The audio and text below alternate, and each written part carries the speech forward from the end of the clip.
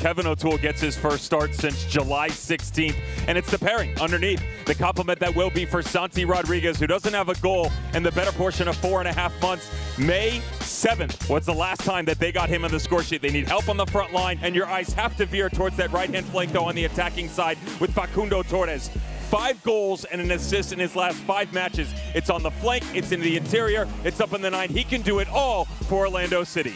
And now they are potentially looking to nip at the heels of Supporter Shield leaders FC Cincinnati, and they have a chance to clinch a playoff spot.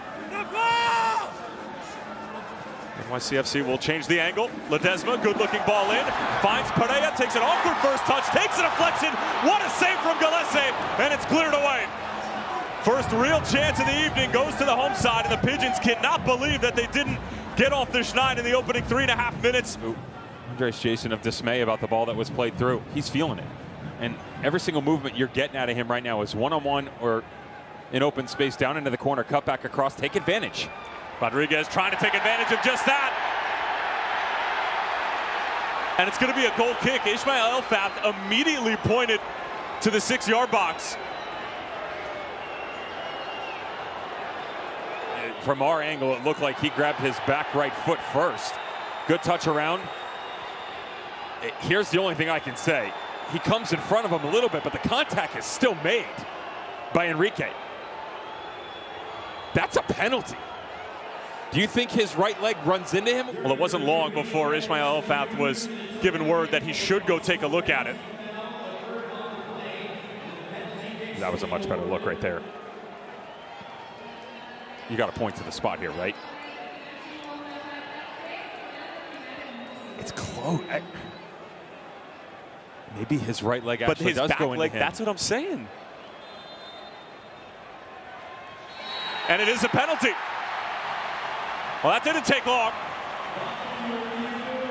In conjunction with video assistant referee, Ismail Elfath decides that the initial call was not the right one. And NYCFC will have a chance from 12 yards away to take a 1-0 lead.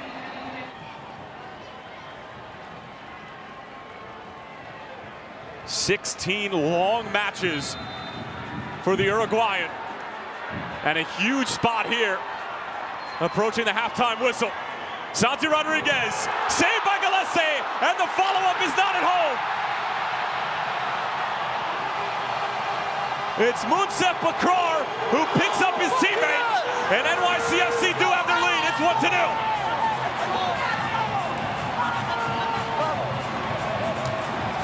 He does telegraph the penalty a bit.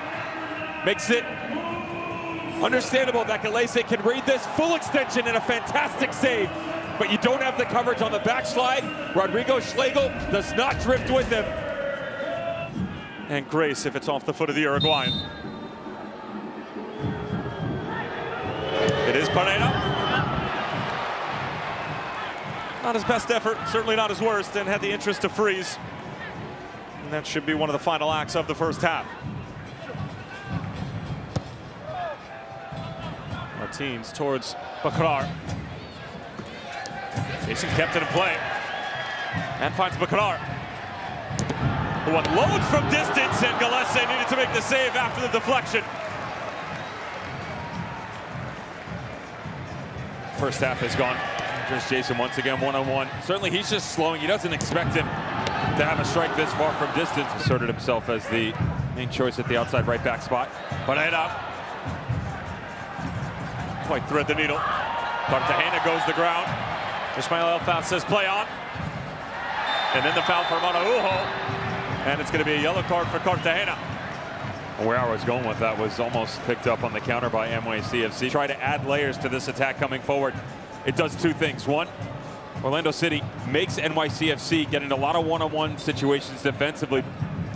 Here at Citi Field, and Devin, if you would like to translate for our not so savvy Espanol friends. Latin night. That's right. Thank you. Babbel's working out. It's weird though, I'm taking French. Parlez-vous? Si ou non? Another one down again. Ledesma behind. That's not been kind, has it? You can also, if you wanted to, and this was one of the considerations coming in, bring Santi Rodriguez into the midfield and drop either Tyler Magno, Alonso Martinez, or Julian Fernandez onto that front line, which may be the direction that he goes to make sure that you don't burn yourself and go defensively right away. And that's exactly what he's going to do.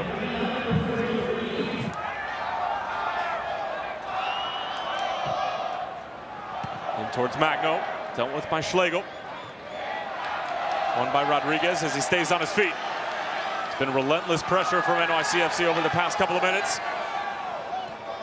Jason got the delivery away. It's Magno! Finally, the Brazilian is back on the score sheet. And look what it means to the youngster. And what it means to the Pigeons. 2-0 to the home side.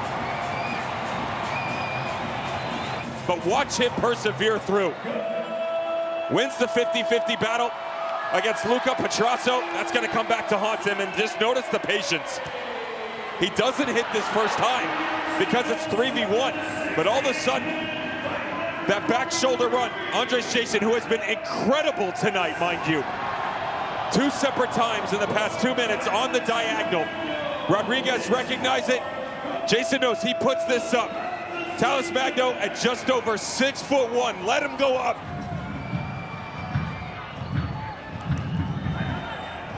Schlegel. Facundo Torres. Flicked header, easy enough for Freeze.